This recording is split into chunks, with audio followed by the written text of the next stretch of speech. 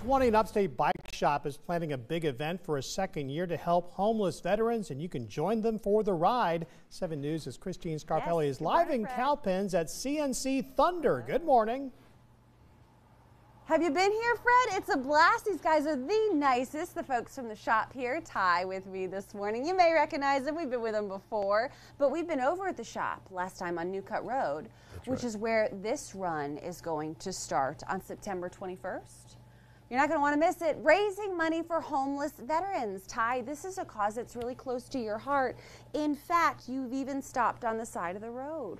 Every now and then you see somebody that might be a veteran, might be homeless, and you want to know a little bit more. Why was this important for you to support? Well, we wanted a charity that we could support that was local to the community. Ah, you wanted the money to stay local. Yes. And is it doing that? What organization are you helping raise money for? Benefits Warriors Once Again. Tell us a little bit about Warriors Once Again, just the premises of what Warriors Once Again is a rehabilitative shelter. They only take so many veterans at a time. Okay. They'll actually stay there probably for about 2 years. Oh, wow.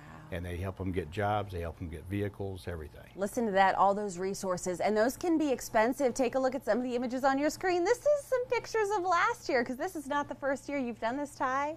How did it go? Would you explain to me what we'll see on the 21st? Sure. We're going to do the charity ride. We're actually stopping at the Palmetto Veterans Home in Gaffney. Cool. As one of the stops.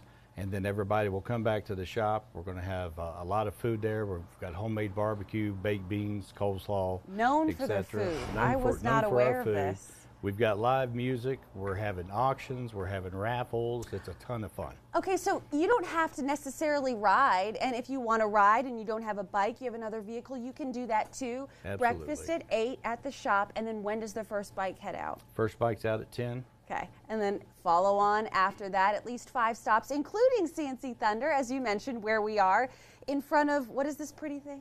This is a Harley-Davidson Road Glide. What do you think, Fred? Can you see yourself on one of these? Do not miss this event, September 21st. I'll get all the details up at WSPA.com, so you can click register if you'd like at the shop, or just come morning of. Have fun, come out for some barbecue at 5. Maybe that's what I'll do. I'll just come for the food.